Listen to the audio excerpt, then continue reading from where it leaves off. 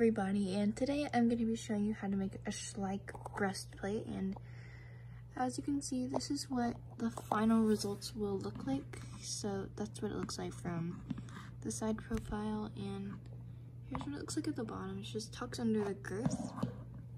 So I personally think it looks really good, and yeah, let's get on with the tutorial. So the things you will be needing are some ribbon, some scissors, a Schleich horse, and make sure it has at least a saddle on it so you can like tell how it's gonna, the breastplate's gonna fit like with it all saddled up and stuff. You will need one jump ring and then a hot glue gun, and that's all. And also you can use thin leather if you don't want to use ribbon or you don't have ribbon, but I don't have any thin leather. I only have this thick kind, but I'm gonna be buying some thinner leather so I can be using it to make breastplates and bridles and all that. So first thing first, take your ribbon and grab your jump ring, and I'm just gonna take my jump ring and thread it through the ribbon. And when you do this, it should look something like this. So once you've done that, you're gonna take your hot glue and you're just going to apply a little bit right here. And then you're just gonna take it and fold it over your jump ring like this. So once you have something like this, you are going to take your scissors and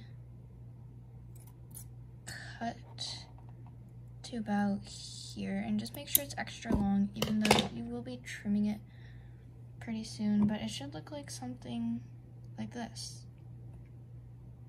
So once you've done that, you're gonna want to do the same process, but instead of cutting it, just leave it without cutting it, and I'm gonna do that in time lapse.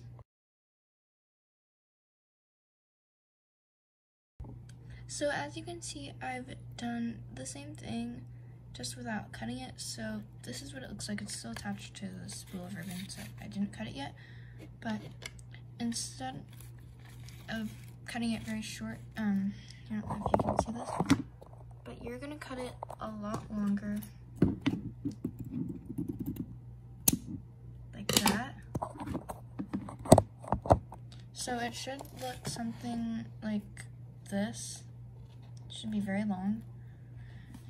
So now I'm gonna do this on a different point of view. So you're gonna grab your Schleich horse and take the ribbon thing that you have just created, take the shorter one and put it under the girth. So now that it's under the girth, it should look like this, and if you want, you can take the part where you can see the hot glue and face it to the other way. So you're gonna take it and hold your jump ring and put this like this and wrap it around the horse's neck. And then now that it's wrapped like around your horse's neck, you're gonna cut it at about here and just snip it off. And get the jump ring and put it on its chest. So now you're gonna loop this piece of ribbon through the jump ring. So now that it's looped through, you're gonna fold it and hot glue it like you've been doing. That was the complete tutorial on how to make a Schleich breastplate.